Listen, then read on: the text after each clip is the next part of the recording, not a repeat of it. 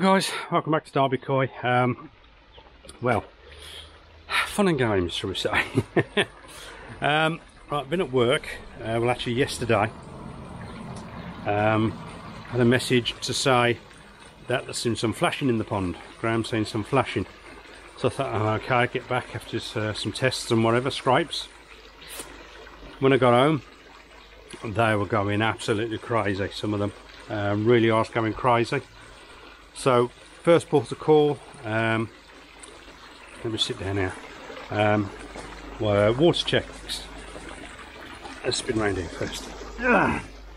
So first port of call I did was did my water tests, and I found my nitrite and my nitrate were quite high. I don't know why. Well, I didn't know why at the start. So in fact the nitrite was really high, to be honest. So first thing I did, I dropped a load of water out the pond, about 1.5 feet, maybe even close over 1.5 feet maybe. Did a major water change yesterday, dechlorinated the water and tested again.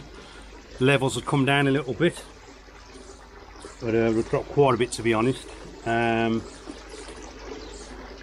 I couldn't understand why, so I thought, well, I'm just going to test the bunker as well, and that was high. So I wasn't feeding any more than normal.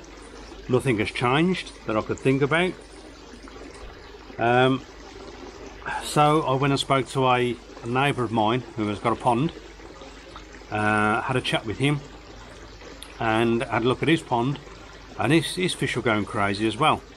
So I asked him if he could do a water test for me, and his was exactly the same.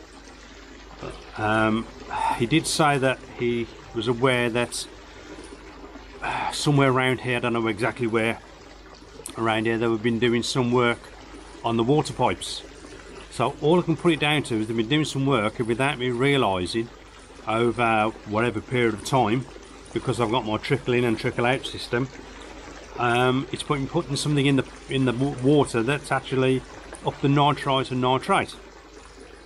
So I did a test on the water yesterday, and it seemed fine. Couldn't find anything in the water. He did the same. He couldn't find anything in the water. So come home today, did another water test, and again it's not as high as it was yesterday, but it's still quite high. So again I've done a major water drop. As you can see, it's filling up now. I've dropped about another 1.5 feet again. I've dechlorinated the water, and as you can see I've got that hose going in as well. Top it back up. It's been topping up now for about an hour. What time are we? An hour and a half now. So again doing another major water change. I decided today just to make sure as well, I took a couple out today and did a couple of scrapes, and absolutely nothing on them, nothing at all. Also did another water change in the bunker, done a fairly big water change in there.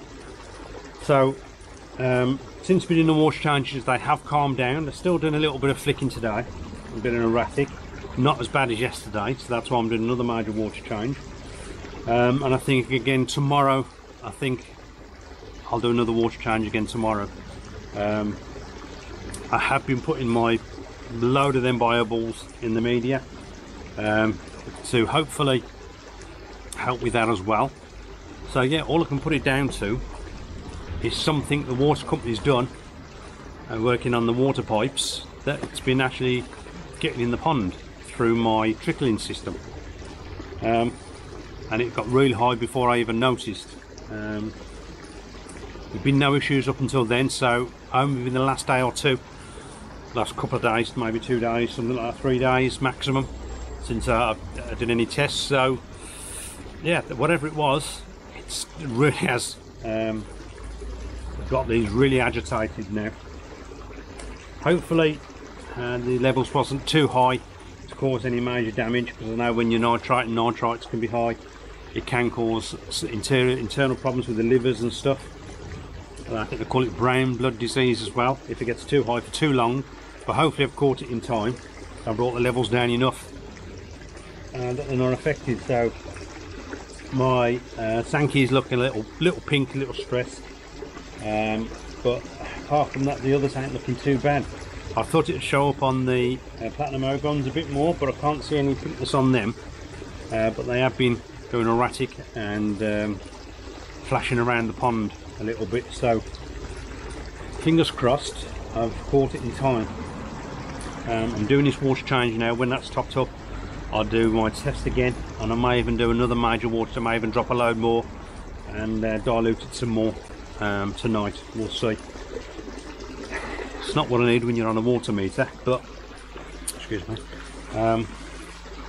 Hopefully I've caught it. As you can see, I've got my net. I've just had it off because I've just had them out, and put the net back over because I don't want him being agitated and jumping out. So I shall keep you informed. Not much more I can do today apart from water changes. So again, I'll probably come back with you tomorrow now. I'm going to do another water change and test again tomorrow. So I shall see you then.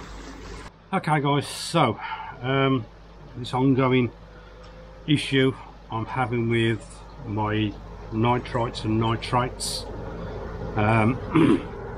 still struggling with it at the moment. But as you've seen from the title of the video, with the brown blood disease, some of you may not have heard of it. I've heard of it before, but was unsure what it was. What it basically is when your pond water or your kayak are in high nitrite levels, they can get what they call brown blood disease. From my understanding, what it is when you get reach sort of toxic levels, quite high levels of nitrites in your pond, it affects the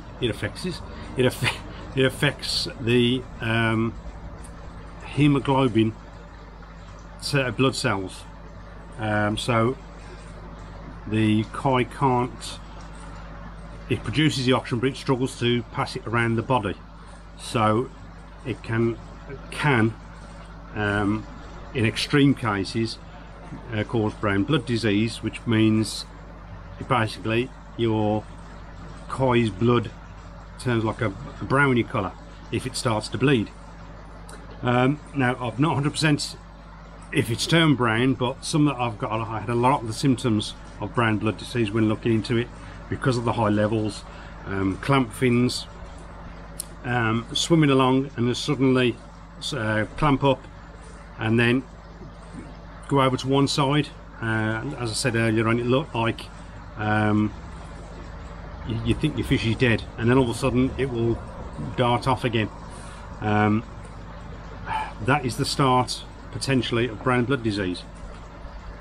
Hopefully I've caught it early enough, because later stages of brown blood disease is when they have those symptoms and then they are really gasping at the top of the water on the surface for air. Luckily I didn't have that, so I think I caught it in time. Still don't know 100% what caused it. Everything was absolutely fantastic, fine, no issues, until Graham had told me that he'd seen some flashing. I don't know how long the nitrates have been that high in the water. I personally didn't see anything before that, so it may not have been too long, but obviously I did major water changes. As soon as I realised the issue, I did a major water change to try and get the levels down. So it has brought them down a fair way, not into toxic levels, but I was still having issues. That sun's gone bright. I was still having, I can't get the thing right. I was still having issues with these levels. Now, I don't know if you've seen the Wednesday video. I actually popped down to Kai Collection the weekend to see Ken. I actually went down to pick a few bits up. One of them being this. I wanted to dose the filters again to hopefully encourage more beneficial bacteria to help with these levels, to help combat the potential brown blood disease. Obviously the first thing you need to do is try and get their levels down as quick as possible, so they're no longer in toxic levels, i.e. with major water changes, which I've been doing daily. I've also added salt to the pond, which can help as well. And salt levels can help bring the nitrite down as well, so it helped a little bit, but I still do major water change. But while I was at the koi collection, I was obviously speaking to Ken about this, and he recommended a product to me, so I purchased some, which is this. It's called Prime by Seachem Prime. Now, I'm unsure if it's going to work or not, so I just bought what size was this one, a 500ml bottle, and this will give me approximately 2 doses for my pond. And I put it in the day I got it, and within an hour it brought my, I tested again, I put it in and tested probably less than an hour later. I tested the water again, and it brought my levels virtually back down to zero. Back down to zero. What it does, it actually, I've got my glasses there, but it actually locks the toxic particles together, and it neutralizes them. Well, it encases them. It locks them together and encases them, so the levels are no longer in the pond, and hopefully then it gives your filter chance to catch up and remove those particles as it goes through. Now, unfortunately, it does break down. This Prime breaks down over time, and it only lasts maybe 24 hours, and then it starts to break down and your levels can start to increase again. So you obviously need to continue with your water changes, and if it gets up too high again, starts to get high, you can add some more Prime, which is what I think I might do today. I'm actually doing a water change at the moment. I've took about another 1.5 foot out, something like that, a foot to a 1.5 foot. So I'm filling that back up, and I will add the Prime again to get the levels down. What it's doing, it's getting their levels down low enough to hopefully give your koi some relief from any toxic levels or the nitrite and nitrites. It actually helps with ammonia as well. If ammonia spikes, it can neutralise those and bring those back down. As I said, within an hour it brought my levels virtually down to zero again, which I was over the moon with. Give the koi a bit of a relief, but they are starting to creep back up now because it is starting to break down. So that's why I'm doing another water change again to keep those levels down. I'm going to put this back in again, add more of my filter gel, and hopefully I can get on top of this pretty soon, because it's now been four maybe 5 days. I can't remember exactly when it was now.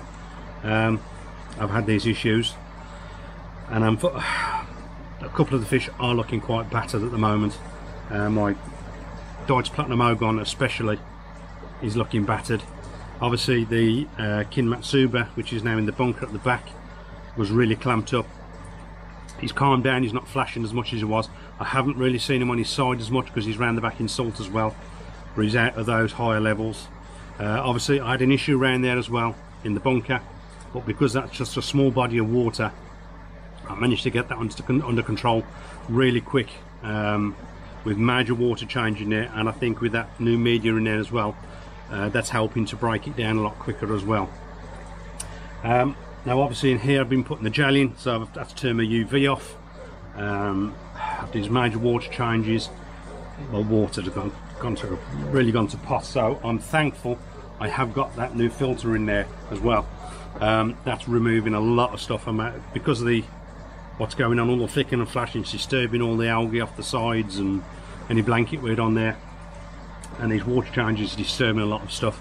So that filter is really helping to clean some of that out, but the water really is bad at the moment. Now I'll spin you around in a minute to see if we can catch the Platinum Ogon. I'll show you how pink she is. My Sankey is looking really pink as well. The Platinum Ogon was flashing quite badly, and it is quite bad on the one side where it's rubbed against something in the pond, maybe the bottom drain, and it's scratched the bottom, scratched the side. But the saltiness will hopefully help that as well. So yeah, I'm struggling to get these under control at the moment, but this Prime is an excellent product in an emergency. If you have a sudden, I'm using this one. I'm going to order some more. and when I get this under control, I'm going to keep some in stock. So if I ever get start to get a spike again, I can chuck some of that in just to get it under control, hopefully quick enough so it doesn't damage any koi. I can't recommend that highly enough. I was really surprised how quick that actually helped with the levels in the pond. Now I will spin you round. She's looking very red. She's banged her head as well, and hopefully you can see I have got the net on there because I didn't want any jumping out. So I'll spin you around. You'll see how dirty the water, how mucky the water is at the moment because the UV's off, and I'll show you what they look like. Okay, there she is. I don't think you can spin that around a bit to darken it. It's really dark on her head, her tail. It's got a marble down to one side. Swimming off a bit now. I don't know if you can actually see, it's hard for me to see on the camera what you can actually see. And the Sankey's coming round at the moment, she's looking a bit pink as well. But that platinum mode on. So I can pull this net back and see. You can see her down there, she's looking a bit red. Where she's damaged herself. So hopefully I can get on top of these levels, and hopefully I've caught it in time, and this brown blood doesn't go any worse, because unfortunately brown blood can kill in the later stages if it gets left too long. So, but they're not gasping for the air or anything like that, so fingers crossed I've caught it in time. Right, I'm not actually sure what you can actually see on camera at the moment. I couldn't really see the screen in this sunlight. But yeah, I don't know what else I can do. I've been a lot of research I've been doing on it, how to get these levels down, how to deal with the brown blood disease, if that's what it is. I don't know what more I can actually do at the moment. I'm doing major water changes daily. As I said, I'm putting my filter jelly in there. I've got this prime now as well. I've got salt in the pond. I have put Virkon in there as well to try and help anything down. All my filter system's been thoroughly cleaned. I've cleaned all the filters, have had a good clean. I didn't record it all obviously, but I even flushed the bottom drain, which was fine. There's nothing really dirty in there, just in case there's something in there that's stopping it from reducing the levels and causing the higher levels. But it just seems so strange how I had it on both of them, and the neighbour had issues. He was still having issues with his pond as well. His is only a small pond, so he's managed to get his under a bit more control at the moment. The bunker, the levels in that are absolutely perfect again, practically spot on, no issues. That's why I've put those others around there. And if you did see the Wednesday video, you did see obviously went to Ken's, and I did come back with a couple of purchases which have gone in there, and again levels are fine and they're absolutely perfect, no issues in there now. So yeah, I don't really know what else I can do apart from what I'm doing. All I can do is these water changes, and until whatever it is gone and the filters can catch up. My only other concern now is all these major water changes is I've got to keep my eye out now for white spot. But I don't know, with the flashing that's going on, I am doing scrapes as I'm going just to make sure. I don't know if they're flashing because of the nitrite level, nitrite and nitrite levels, or parasites. But I've done plenty of scrapes. I've done one again today. Found nothing on one that's flashing. So it's not parasites. And as I said, I've got salt in the pond, so hoping that's going to keep any parasites at bay for a while. Obviously it won't affect fluke if I get fluke, but any others, hopefully they'll keep them at bay until I can get these levels under control. But yeah, so that's the basis of brown blood really, what it can do. And hopefully the research have done salt, it helps with the brown blood disease, and as I say, I think I've caught it in time, fingers crossed. So yeah, not much else at the moment. I will keep you updated. So yeah, I'm just on my top up at the moment, so I'll come back to you when I got some more. Okay guys, so it's Thursday, so keeping you updated on what's going on. Now, as you know, I've been having a few issues, and thankfully I've got to say it's going in the right direction now. Levels are coming right down. I've been doing major water changes. As I say, the nitrite levels are coming down, so within acceptable levels. Still want to go a bit lower. I obviously get them down to 0, it'd be nice, or back to 0. But the fish in the pond now are a lot happier than they were. I'll spin you around in a minute. Hopefully you'll get a decent picture of it, and you can see, especially the Deutsche Platinum Ogon. It was very red, especially on his head and a bit on the side, and the Sankey was a little quite pink. Looking a lot better, a lot better. I've still got salt in the pond. That's up to just under 0.3 at the moment. Once all my issues are done, I'm not going to add any more salt to the main pond. And the 2 koi I put around the back, which was my what did I put around the back? Kinmatsuba and Kizuri. They're so much happier since putting put round there. It looks like I caught it in time, and any issues with the start of brown blood disease, which is that one, the Kinmatsuba around there, which was looking a bit, is it going to happen? Is he going to get it? I think I caught it in time, thankfully. So yeah, things are looking a bit more positive at the moment. I know that all this video has been a bit doom and gloom, but yeah, happier now. It's on the turn with the levels. Still having to do water changes. I still want to do more. I'm doing them every day. So I'll spin you around now and we'll have a look at this Deutsche Platinum. Okay, you can see there on the head now, it's virtually gone. All the redness on the head and on the side. There she is down there. Look at her, it's so much better. There she's come up there, look. The redness is virtually gone, which I'm really happy about. And the Sankey, which is hiding at the bottom at the moment. Oh, she's over there at the moment. She may come round, but looking a lot better. A lot better. So very happy with that. Yeah, so as I say, extremely happy now. They're looking a lot better. If I can get the levels down, or keep them down, hopefully, if I don't have any more issues, I might put them 2 that are in the bunker at the moment. They may get back in at the weekend. Well, the sun's gone really bright. They may go back in at the weekend. If not, I'll wait till next week, just so I'm happy with those levels. So yeah, as I said, a bit of a doom and gloom in this video, but it's looking a bit more positive now.